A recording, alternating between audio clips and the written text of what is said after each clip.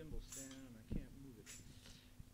Okay, welcome to a night of New Orleans music in Germany. You would never know we're in Germany by listening to these guys. So,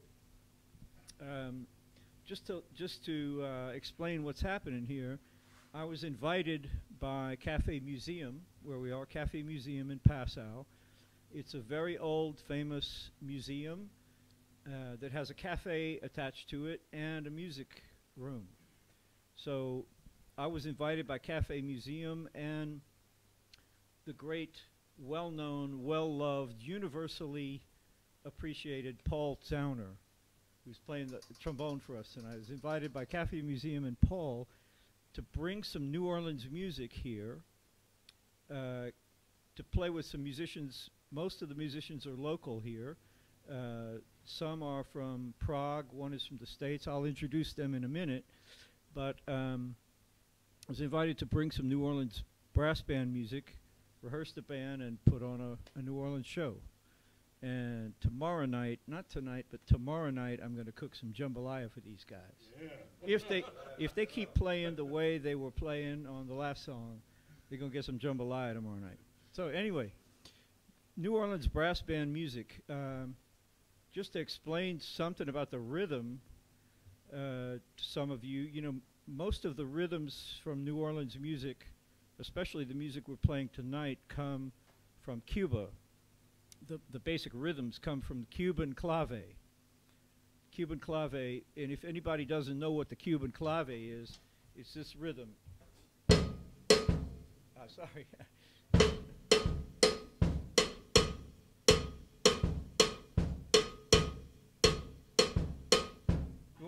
You want to play something, play some piano, something, so you can, yeah, okay. So you can see how that rhythm works.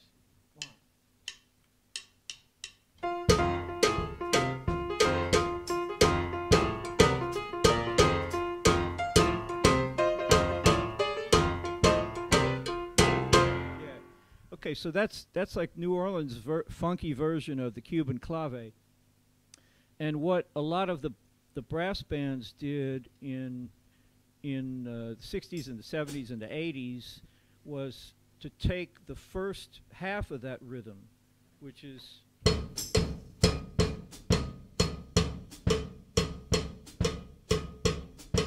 and use that as a basic structure for a lot of the songs. So the last song we played was based on exactly that rhythm. The tuba part, play the tuba part from the last song.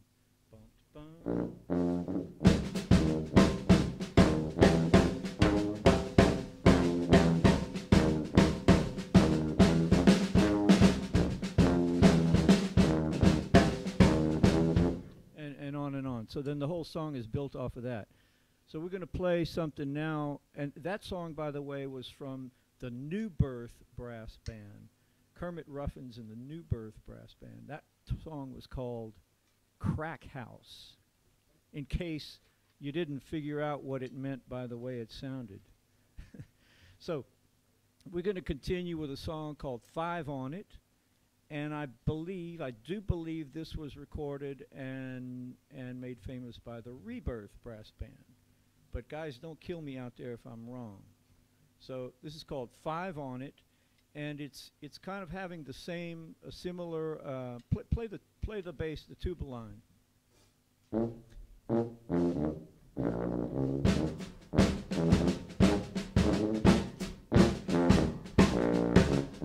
Yeah, so it's that rhythm and it's displaced.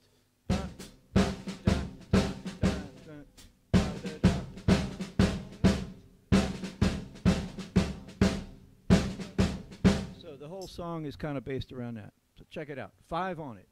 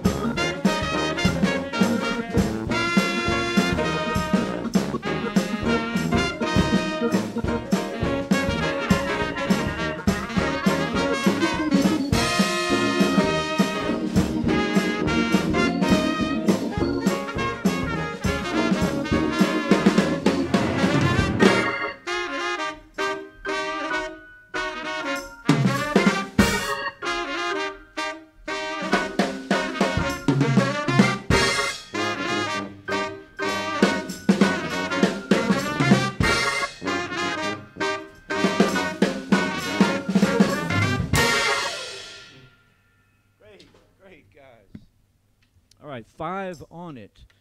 And if anybody can guess what that title means, 5 on it, and you write in to the website page there, you win a free jambalaya meal at my house where I live now in Paris. You got to get there, but I'll cook it for you. So what's next? Next we're going to move on to another brass band, a third brass band. First was the New Birth Brass Band. Look those guys up. New Birth, the Rebirth. The Rebirth Brass Band actually came first, and then some next generation was the New Birth. And this brass band came along in parallel, called the Nightcrawlers, the New Orleans Nightcrawlers. And we're going to do a song from them. Actually, it's I can't remember who wrote it. It's a very, very old song called Keep On Going. Keep on going, as we say in New Orleans. And this tune, it's a slower song, and it's based more on the simple early rhythm of jazz that we call like 2-beat. So you know, it's like it's the interpretation that the African Americans back in New Orleans had of the European march. So the European marches were usually like a big accent on the downbeats, like this.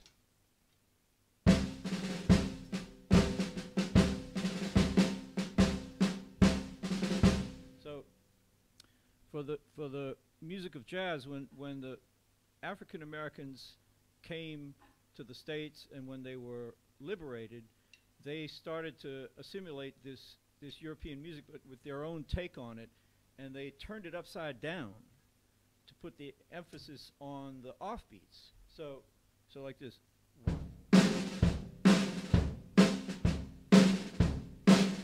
Instead of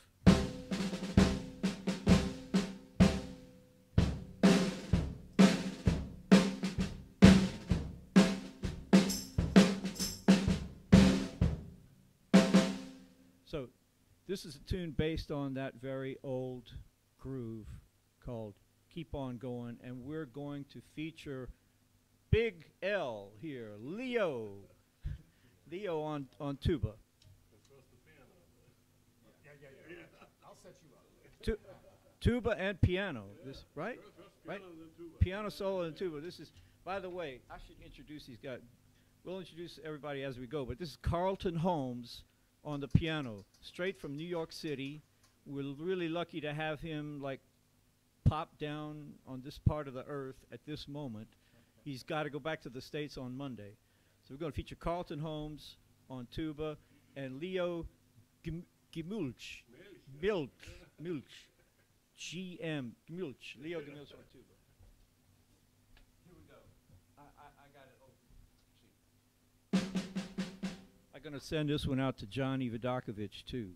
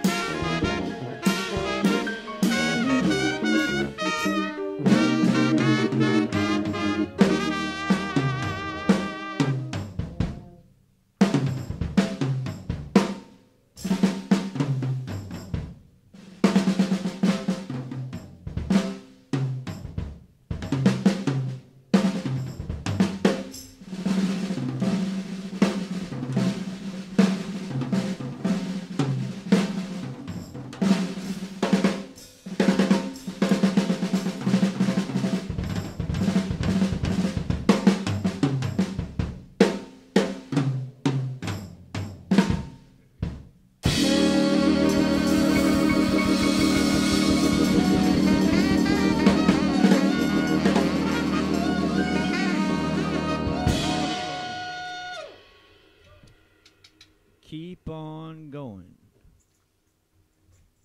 I was kind of keeping on going. I wasn't sure when I was going to stop. On the organ, Jan Korinek from Prague, Czechoslovakia, Czech Republic, excuse me. Ooh. Jan Korinek. You met these guys. Now the horn section from Wales by way of Prague. And by the way, Prague is not so far from Passau. That's how these guys are all in the neighborhood. I don't know if any of you in the States know your European geography, but Passau is like in the farthest southeast corner of Germany. Yeah. But it's not like the southeast of the States. It ain't like Florida. It's snowing outside. So this is from Wales, Osian Roberts on tenor. Yeah. He's also helped us out with writing a lot of the arrangements, and we couldn't have put it together without him. And on trumpet, really fantastic to meet this guy and play with him for the first time, Barney Girlinger. Yeah. And Barney, you're from Germany or from Austria? Austria. Which town? South of Austria. Lienz? Lienz? Okay, southeast of Austria. And yeah, right, like I know my Austrian geography. Okay, I'll shut up here and we'll play in a minute. But before, Paul Zauner on the trombone. Paul is from Austria. He's kind of the godfather of jazz music in this part of the world. And we're lucky to have him here. And he sounded great tonight. It's perfect. Paul, you got to move to New Orleans, man. Okay, so. Okay, moving right along, we're gonna go to a tune called Ms. Lollipop by the New Birth Brass Band, and the rhythm, it's based on this syncopated clave pattern.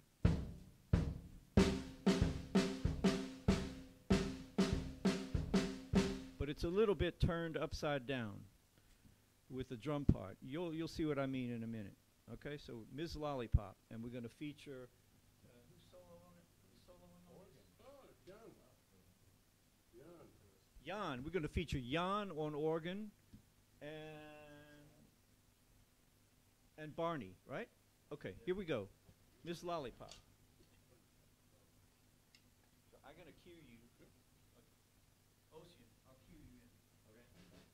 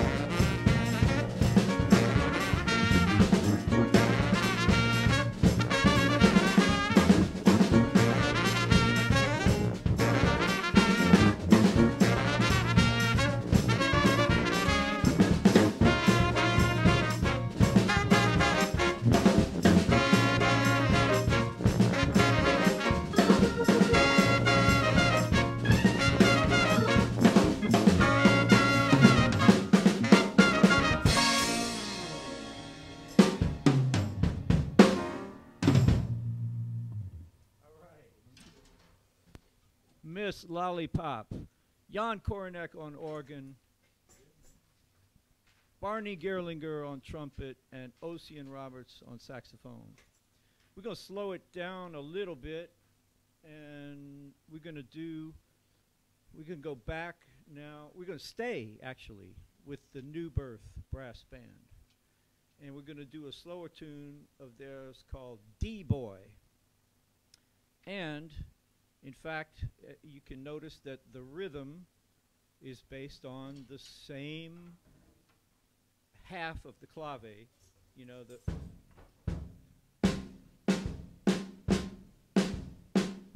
or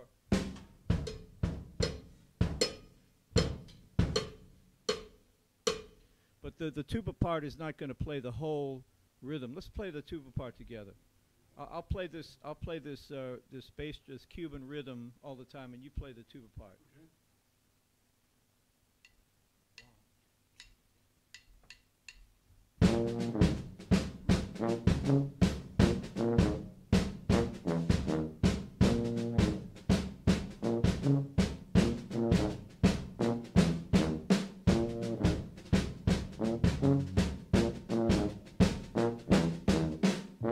Etc. So, I mean, to me, I mean, the New Orleans musicians, I mean, they don't create songs thinking of Cuban clave, but it's just in the fabric of the music, and you know, to me, that's what it sounds like. So here is D-Boy.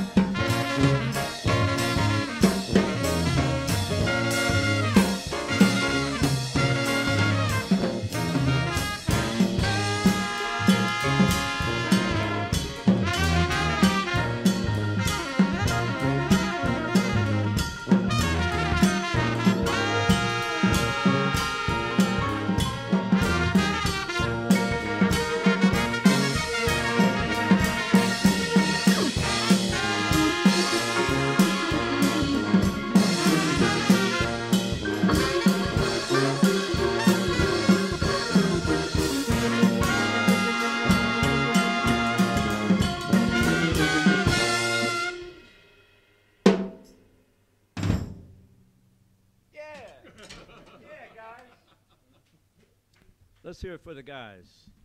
D-Boy. Now we're going to take you to another brass band called the Treme Brass Band. And they wrote a song called Down in the Treme. Treme is a neighborhood that's just on the north side of the French Quarter. It's like probably like one of the very original residential neighborhoods of New Orleans. New Orleans used to be just only the French Quarter, just like a rectangle of streets. And probably, I think the first residential neighborhoods opened up just to the north and just to the east. So Treme is one of the oldest neighborhoods, has the deepest tradition, the best cooking. Dookie Chase's restaurant is there. If anybody's going to New Orleans, you got to check out Dookie Chase. You got to check out Henry's Soul Food Kitchen on North Broad Street. And you got to check out Piku's Donuts. But I think somebody told me they closed. Anyway, that's enough about New Orleans. This song was adapted for the television series that was about New Orleans called Treme, which is a kind of half biographical, half fictional accounting of New Orleans post-Katrina, from right after Katrina and the years going by building up. I think it's been running on TV for some years now, Treme. So you can catch it, and this is the theme song from Treme. And guess what? It's based on the clave as well, on the first little part of the clave. So the tuba part, I'll play the drums first. So the tuba part, again, is...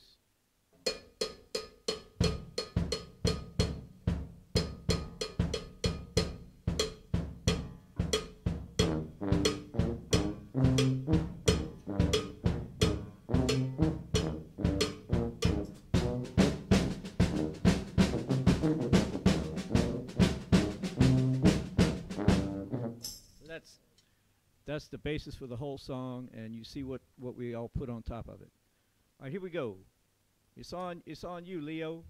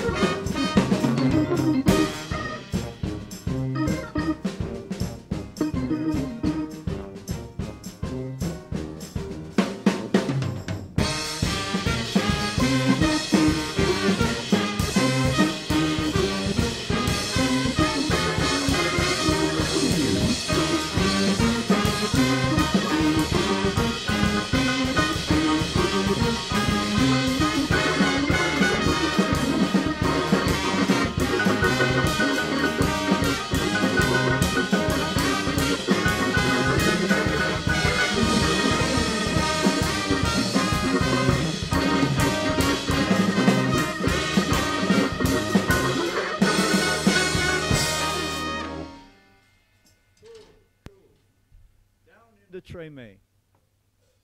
Check it out on TV, on Netflix, or Apple TV, or, well, actually, don't check it out. When the virus is over, go there. There's no substitute. So again, before we go, I want to reintroduce the musicians. Jan Korinek on the organ over there, and now you can see he's picking up a guitar. Multi-talented musician. Carlton Holmes from New York on piano. You guys gonna clap or what? Jeez, man.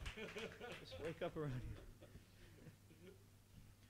Leo Gmelch on tuba. Unbelievable tuba player. Really surprised to find him here down in Bavaria. Osian Roberts on saxophone. Barney Girlinger on trumpet.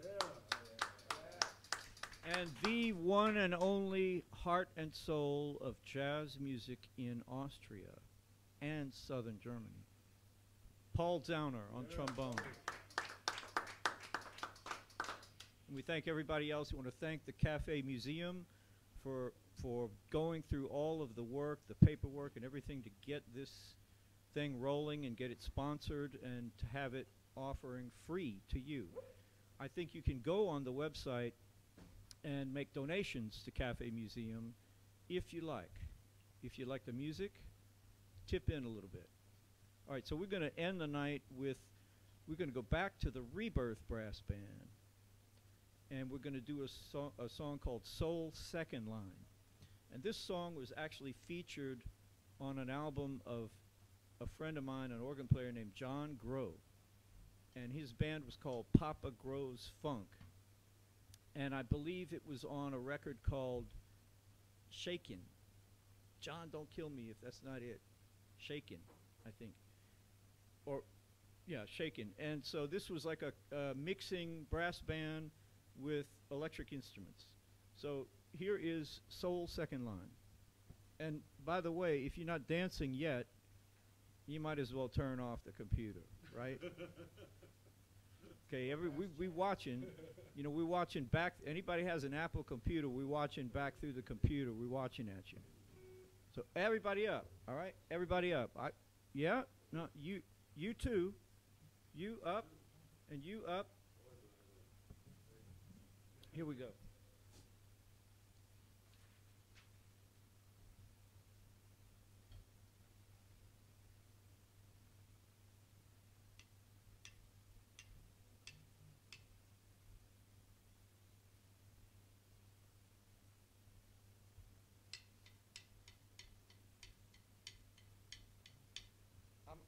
start out with some percussion. Okay.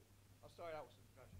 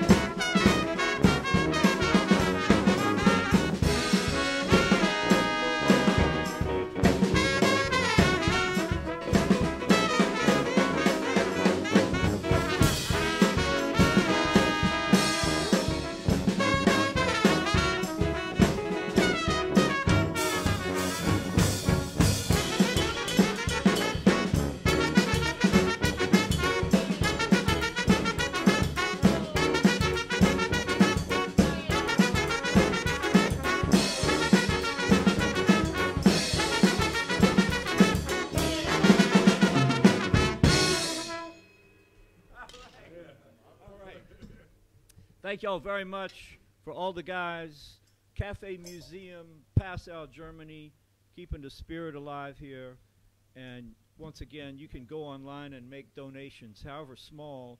It helps. It'll help keeping this whole music thing going. They've been having concerts like this every weekend for quite a while, and they'll be having more in the future. So like them on your Facebook page, mark it down, and see y'all later, alligator, as they say in New Orleans. Thank you, thank you. Don't forget a master.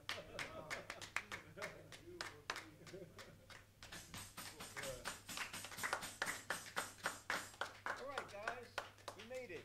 Yay! Yeah, guys. That was grooving.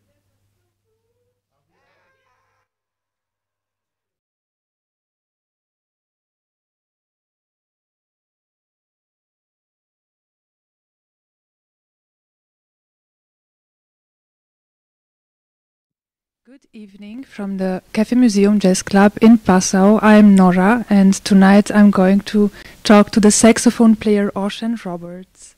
Hello, Osian. Hi, Nora. Hi, welcome. Thank you. It's great to be here. I love the Cafe Museum. I love Passau. I love all the people here. Cafe Museum loves you. Well, I'm very happy to hear it. Yeah.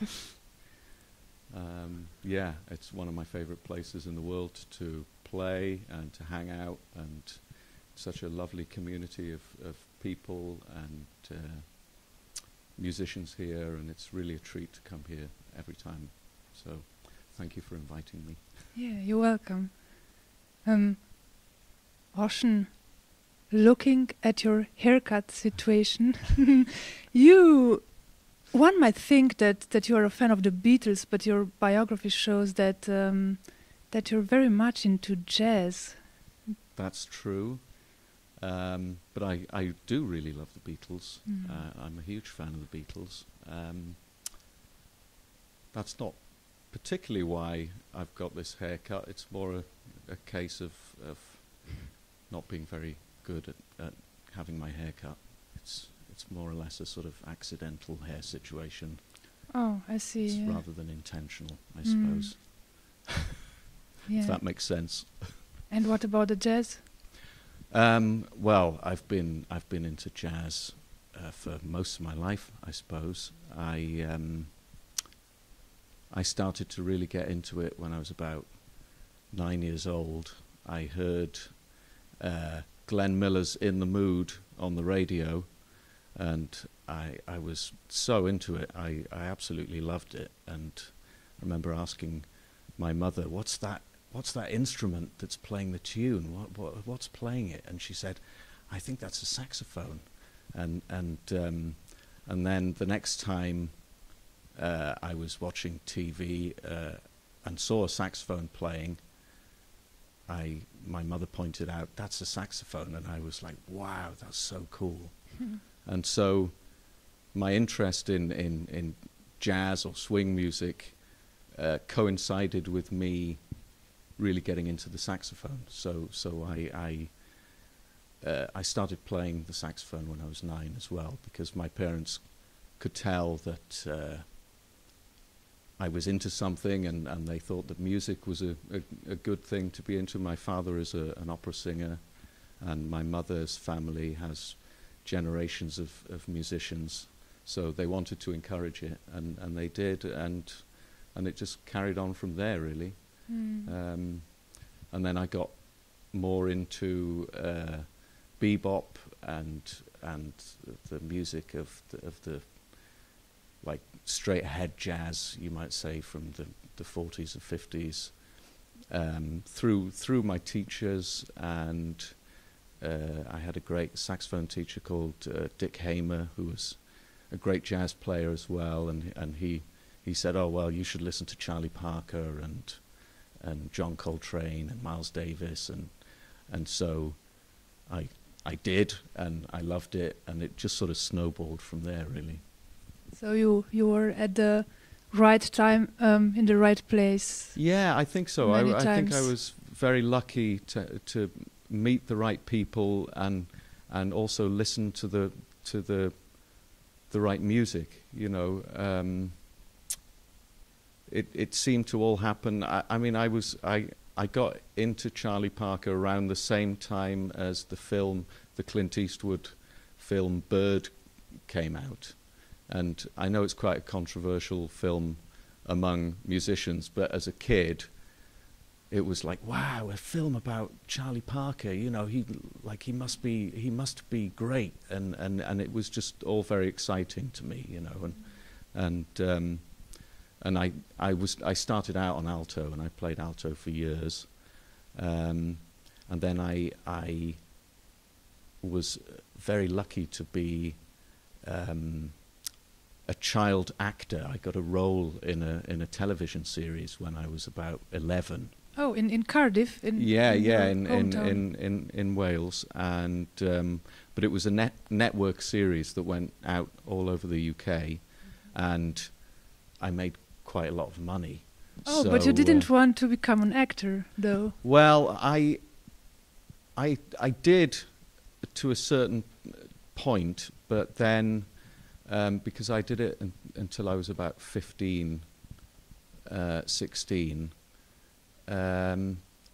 But after my first acting job, I went to my teacher, Dick Hamer, and said, "What's the best saxophone money can buy?" And he said, "Well, it's a Selmer Mark 6, but you can't buy them anymore because they don't make them." And my father had a magazine called The Exchange and Mart, which was a small ads newspaper that people would privately sell lots of different things. And I was looking through musical instruments, and I saw a Selmer Mark 6 tenor, and I wanted to play tenor by that time. And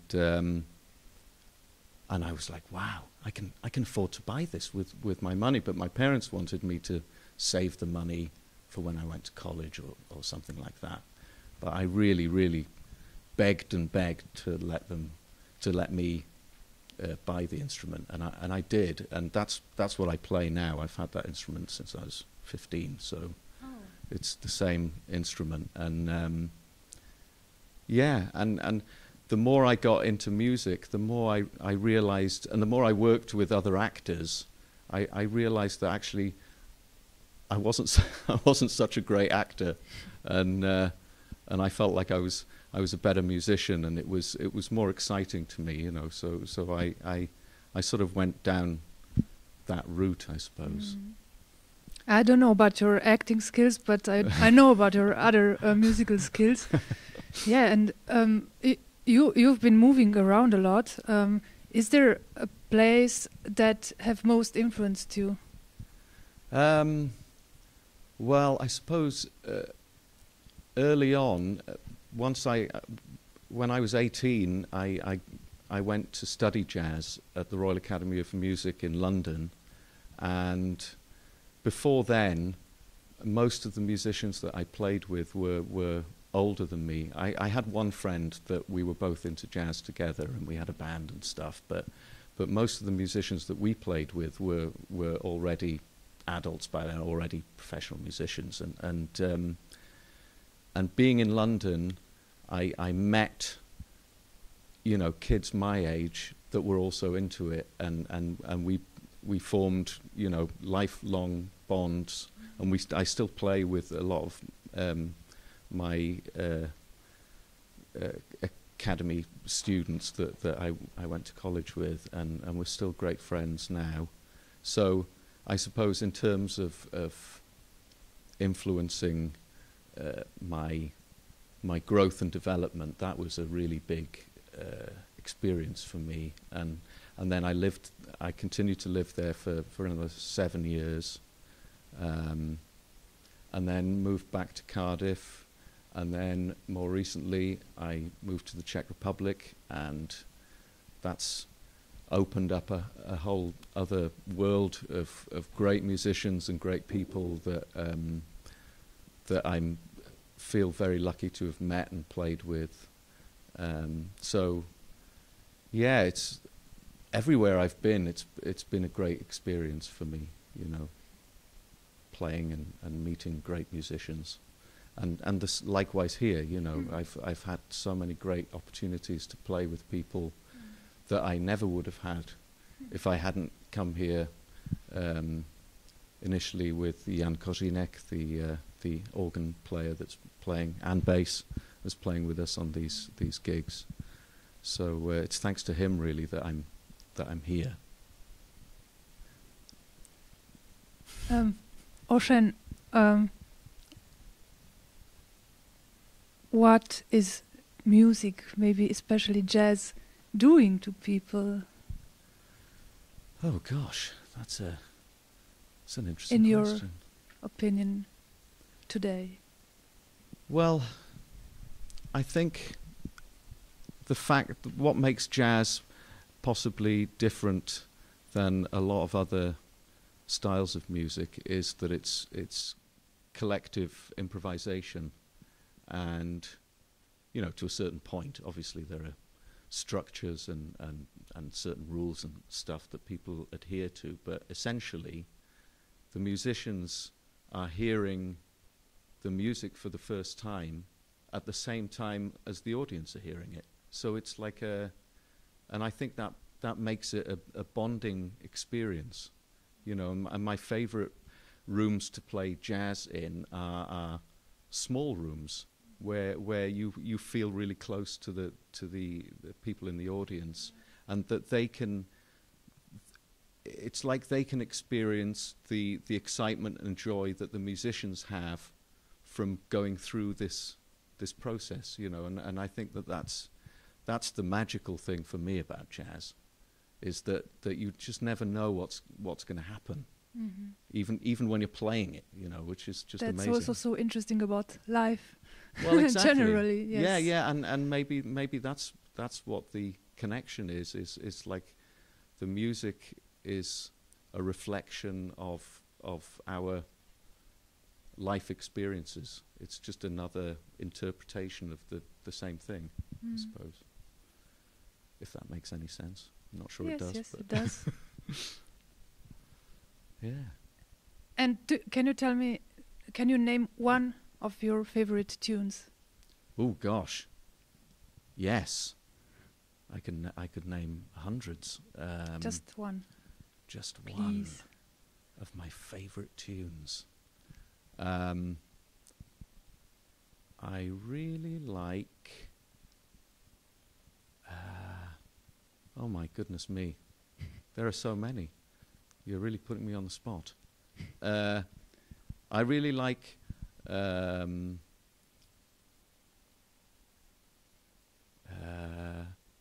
Four, a tune that I think Miles Davis made famous. I'm not sure whether he actually wrote it. It may have been written by Eddie Cleanhead Vinson, who was a great saxophone player and blues singer. But that's just a great tune. Osian Roberts, thank you very much. Thank you. Thank you.